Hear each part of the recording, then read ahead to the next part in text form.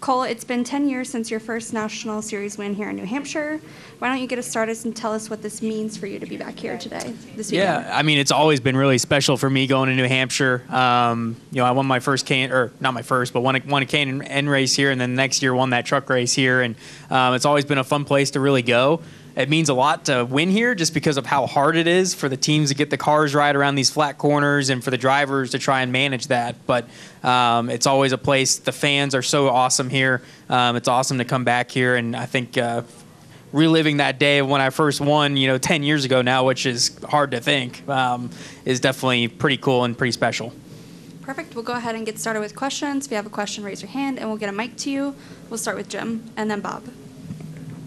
Jim Utter, motorsport.com.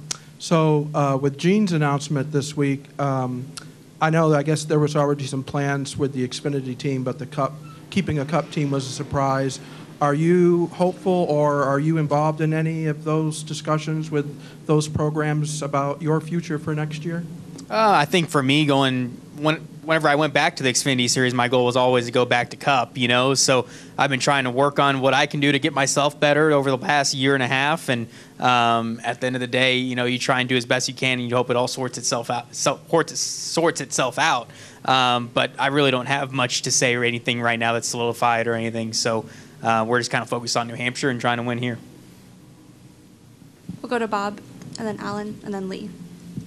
Bob Hockers, Fox Sports. Well, I asked your dad if you were a candidate for that Cup car, and he told me to ask you. So, do you That's feel? Great. Yeah. So he put the onus on you on this. So, I mean, do you feel like you're a candidate for that Cup car? Would you like to run that Cup car, or some people prefer not to run for family?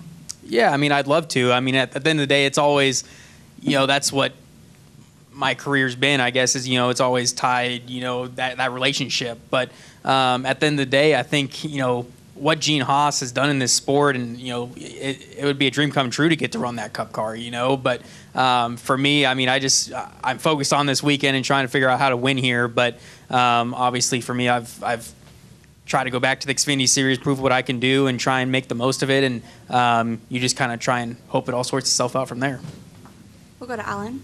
Alan Cavana, PRN. Now that you're at the ripe old age of 26 and have a lot of maturity and wisdom, what do you think about a 16-year-old? You won as a 16-year-old. Does that blow your mind, thinking about a 16-year-old winning a truck race right now and what you accomplished and what that's like now that you have 10 years on it? Yeah, I mean, it's pretty crazy to think, I mean, at that time, I really didn't know what I was doing.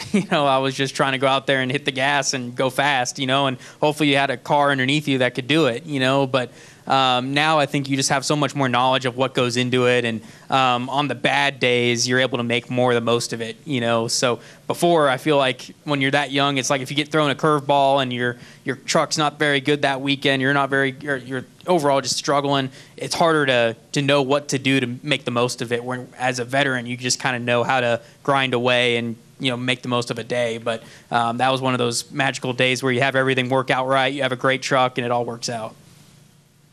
We'll go to Lee. Lee Spencer, Sirius XM NASCAR Radio and CatchFence.com. Funny, you and Bob and I are on the same page, right?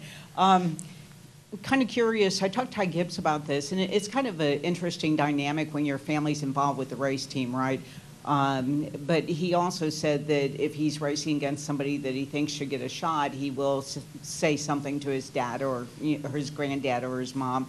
And I'm kind of curious, with the two Xfinity opportunities opening over there, do you have that same kind of input? Does your dad say, because I mean, he can have an educated eye and look at it, but you're the guy that's actually racing against these guys in Xfinity.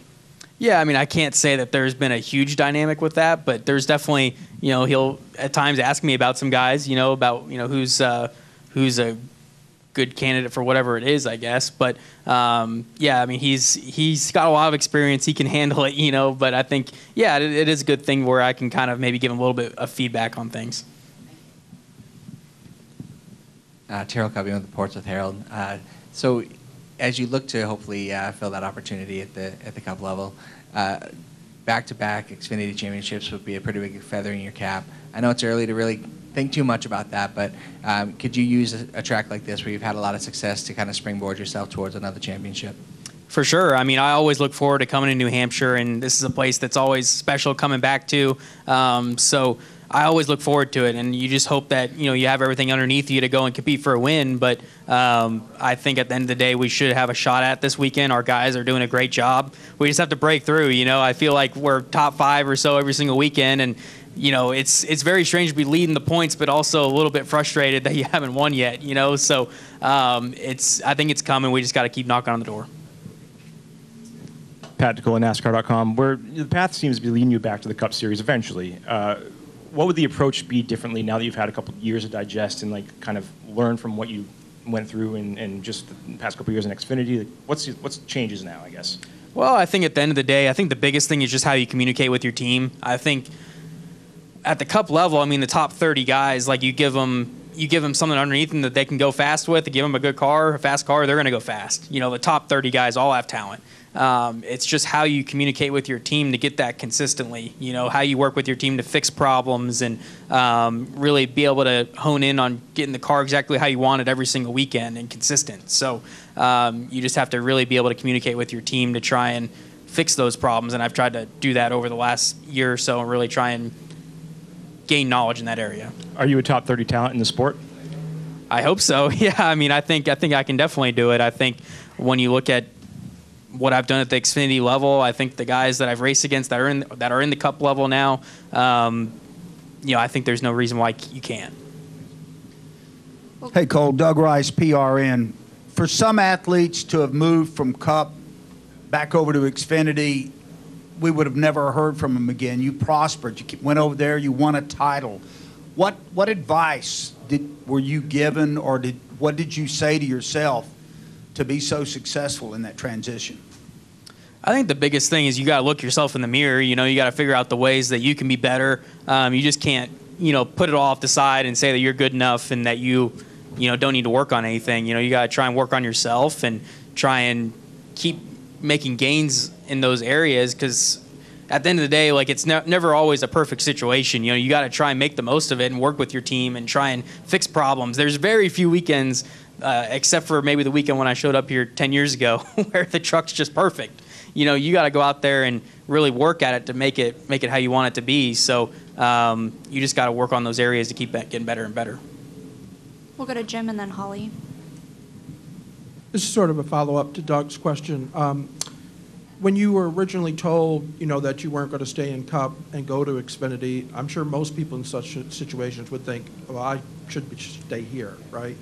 But as he mentioned, once you got back into Xfinity last year, won a championship, which Tony Stewart said this was the reason why we did this, what did you find, or did you find anything in particular that you thought you have shown since you got back in Xfinity that maybe will help you on your return to Cup? I think the great thing that was about our Xfinity season last year, and even this year a little bit, is that it's not easy. It's not like we go out there and win every single race, and just because our cars are way better than everybody's, or I'm way better than everybody, or whatever it is. It's not easy. Like the Xfinity Series has 15 guys out there that can go out there and win, and if you're off, you're going to run 15th. So having to really work at it and try and work with your team to get the cars better and better and better throughout the year, and have it all come together in the playoffs last year, I think just showed a lot of, just some more maturity and being able to really work through problems and make the most of things. We'll go to Holly. Thanks. Holly came to the NASCAR Wire Service. My question kind of plays into that as well. There have been years where it's two guys that are racing for the championship all year, but it's really a lot more competitive for you. What is that like, knowing that there's 4, 5, 6, you say 15 guys that can win in, any week, and how are you approaching it with that?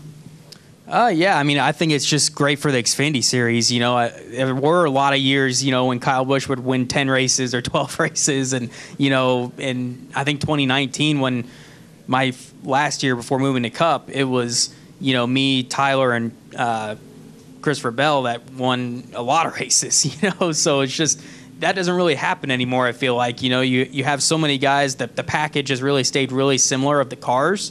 So I think a lot of teams have honed in on how to make their cars better, and it's equaled the field out. But I think it just makes it more competitive, and I think it's good for the series. Is it enjoyable? I think so. I mean, you want to be the guy who wins 10 races a year, you know? So, I mean, that'd be way more enjoyable. But I think it is cool to get to go and grind it out with a bunch of guys and not have it be easy. You know, you got to go out there and really work for it. Lee? So Sam Mayer last week said basically he was just blown away that his phone hasn't rung because he's won 2 races this year. He won 4 races last year. And having gone through okay, they've put me up in Cup. I'm not in really a competitive equipment. Now I've got to come back again.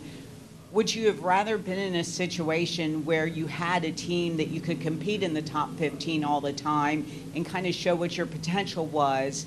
And is it a game changer when you're not, and then you have to go back, prove yourself? I mean, you've done it, John Hunter's done it. You know, there's a handful of people that have done that.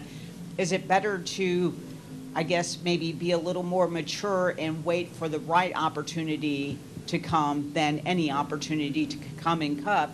And my follow-up to that is, if indeed, who are the people, and you race against them, who are the guys that we should be looking at in Xfinity right now that have the potential to one day be Sunday drivers?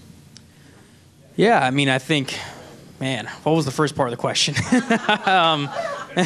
It was, what was the first part? Well, the going back and forth. Yep. You know, if you come up when you're mature, your talent, you know, because you're seeing guys like Hamlin right now peaking at 42, years old. And, you know, sometimes when you rush, you all want to get to Sunday.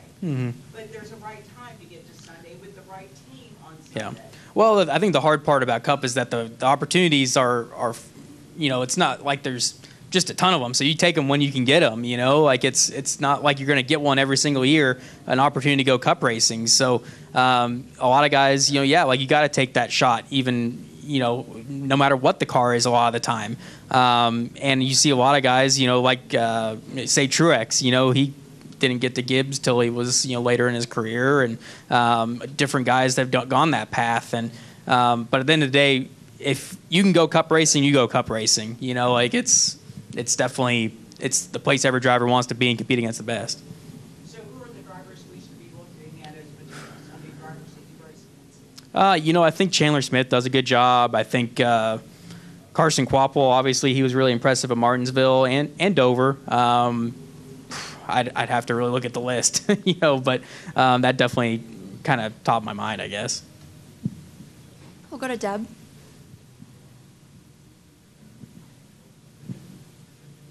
Deb Williams, Auto Week. Cole, I kind of want to go back to what Holly and Jim were talking about. When you were saying you needed to look at yourself in the mirror and evaluate everything, looking back and analyzing when you were in Cup, what do you see as mistakes that you made that you would give advice to another younger driver coming along of watch out for this, don't do this, or things that you have corrected now where you know you made your mistakes in Cup the first time? I think just knowing how you need to communicate with your people, you know, like kind of what I've said before, you know, if that isn't right, you know, it's just not going to work, you know, and you just have to make sure that you can go out there and really work with your team and, you know, try and fix problems the best you can. And if you're not able to talk with your team openly and really fix those problems, you know, that's where it gets tough, you know. So I think that would be the biggest thing that I'd probably learn from. So how do you know when it's time to make a change?